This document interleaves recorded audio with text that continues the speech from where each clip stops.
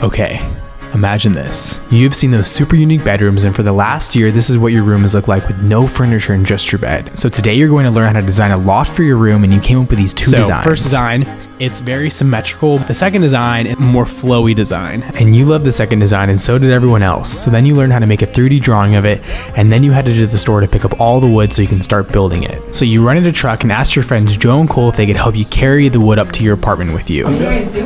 I'm building a loft. And now it's time to start building the stairs on your kitchen counter. Welcome back to the kitchen counter. So then you cut the wood out and made the bendy part for the first stair, and then you changed your design up to add a drawer since there were so many comments asking you to do this. And now it was time for you to learn how to make the plant stand, so you cut the wood out to make it bend. Then your friends Quincy and Zach came and picked you up to go help you pick out a plant. We got a plant! Then you built the frame, and now it was time to test it out. I really hope this doesn't break. And to your surprise, it actually worked. Since there have been so many comments asking how you built it, you made a list with all the instructions on how to build it pinned in the comments.